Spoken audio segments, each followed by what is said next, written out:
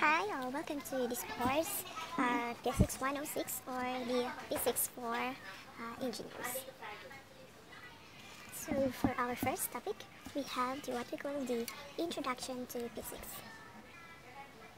Okay, so for the brief content of our first topic, we have first, of course, the introduction. Here we will briefly discuss what is physics, and then we will move on to the branches of physics, and then the third one is that we will discuss the units of measurements, and then lastly we will discuss the scalars and vectors.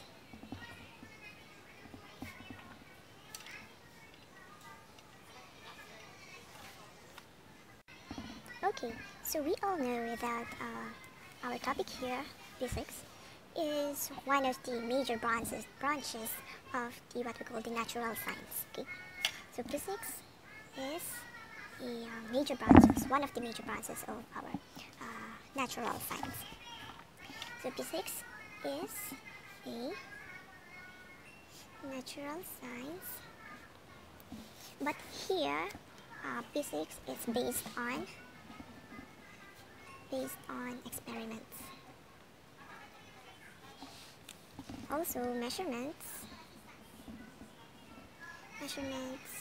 and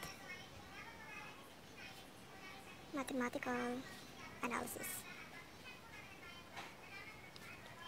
So here, so physics is a natural science based on experiments, measurements, and mathematical analysis. Here in our course, especially in your course, you are taking engineering course.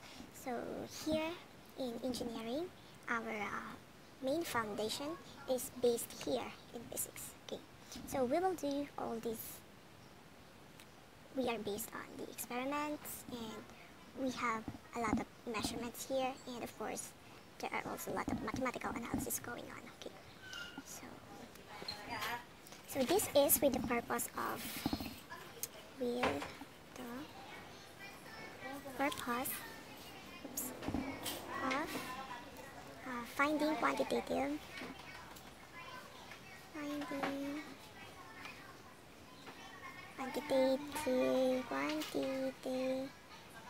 quantitative physical laws for everything. Okay, so this is with the purpose of finding quantitative physical laws for everything. So here in engineering, it deals with the prediction of the behavior of different physical objects, from microscopic scale up to the human scale. So here in engineering, we do mostly about the human scale or the bigger scale rather than the microscopic scale. But of course, there are also microscopic scale level. Okay, so there are also the planetary scale or the bigger picture of the physics. Sometimes they study the orbits of the planets and the cosmos and so on. Since this subject here, or the physics, is so basic and fundamental here in engineering, it is required course for students like engineering and others. Not only for engineering students, but also the students taking up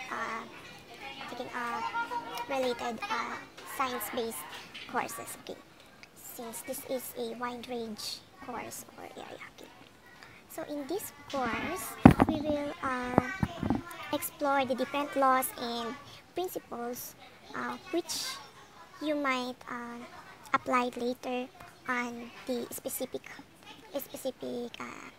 engineering aspects, like in the design or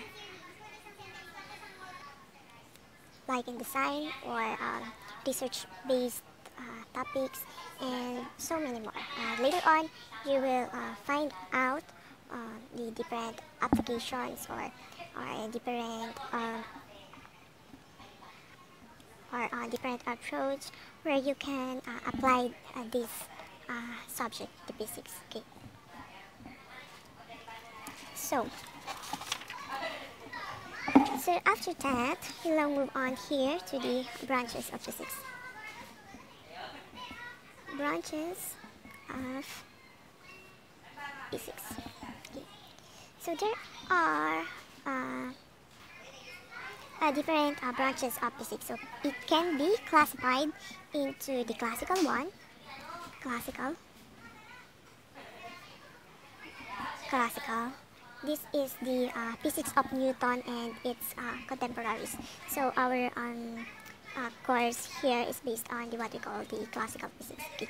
So in other one, we have what we call the modern physics. Modern physics. Okay. So you might heard the what we call the quantum mechanics and the Einstein's relativity. So that is all about the modern physics. Okay. So here in our course, we will just focus mainly here in the what we call classical physics. So this is basically about the works of Newton and its contemporaries. Oh wait, okay. So this classical physics can be further be divided into 1, 2, 3, 4 categories. We have the what we call the mechanics, the heat and thermodynamics, we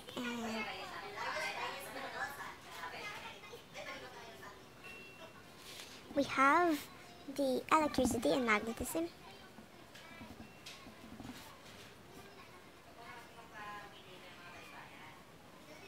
And of course, we have the waves and optics.